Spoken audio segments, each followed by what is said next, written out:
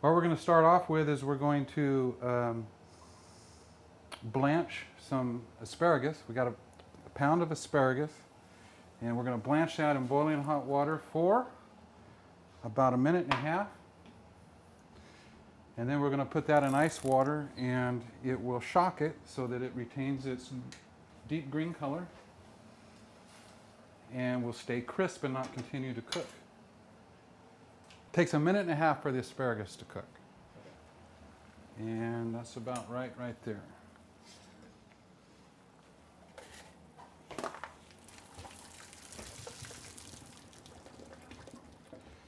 And what that leaves is asparagus that is crisply tender and nice dark green.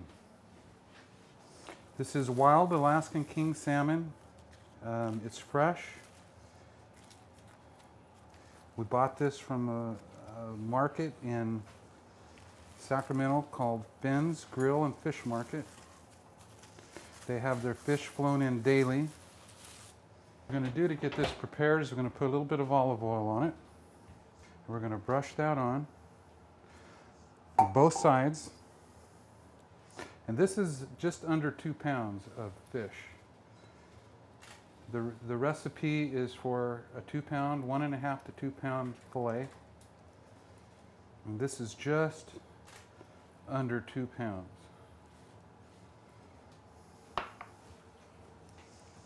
I had the butcher go ahead and skin this, so there's no skin on it.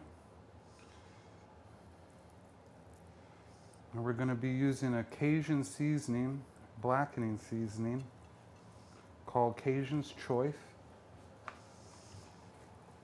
And it's good on fish, it's good on chicken,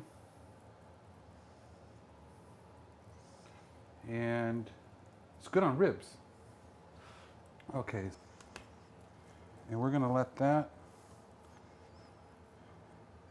sit like that until we're ready to put it on the grill, and that'll be in about 10 minutes. So now we're going to do the leeks. First thing we're going to do is add 3 tablespoons of butter. Let that melt. I'm going to go ahead and put the leeks in there now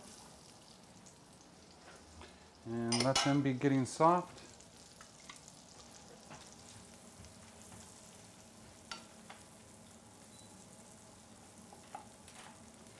What we don't want to do is we don't want these to caramelize, but we want them nice, soft, and tender. Okay, these are about done. So now what we're going to do is we're going to add our thyme, some salt and pepper,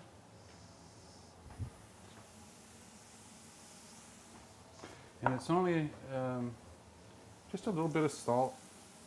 1/4 teaspoon or so, some fresh ground pepper,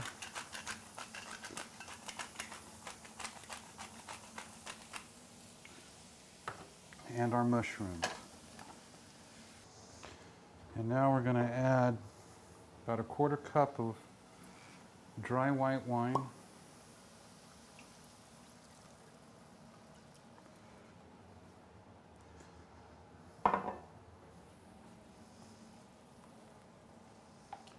That's going to sit in there, and these things are going to stew in the hot skillet. And the recipe calls for taking some tin foil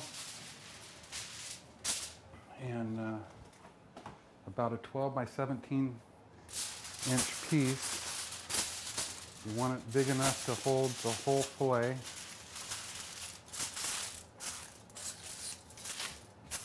And rather than put the salmon directly on the grill itself, this is gonna serve as its surface, its cooking surface. And we're gonna put some holes in this so that the fat and some of the juices can drain off. And what we have to do with that is we have to oil that. Now remember, we've already oiled our fish, so it's likely not going to stick, but just to be sure, we're going to go ahead and put a light coat of oil on this tin foil.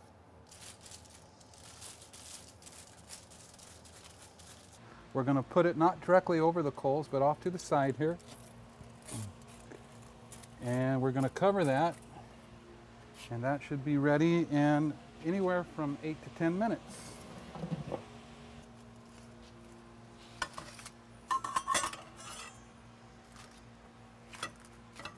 Okay, we've got our salmon off the grill. Now we're going to finish our sauce. And all we need to do to finish the sauce is add the cream and warm it back up. And the cream and the asparagus. So we're going to go ahead and add the cream now.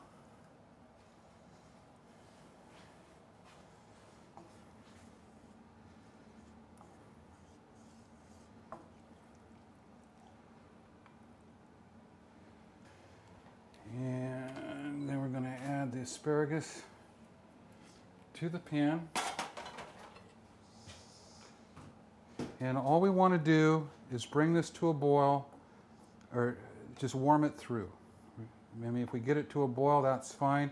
We want it to be thick. We don't want a real runny sauce. And we don't want to burn the milk, the cream either. So it's important to watch the heat.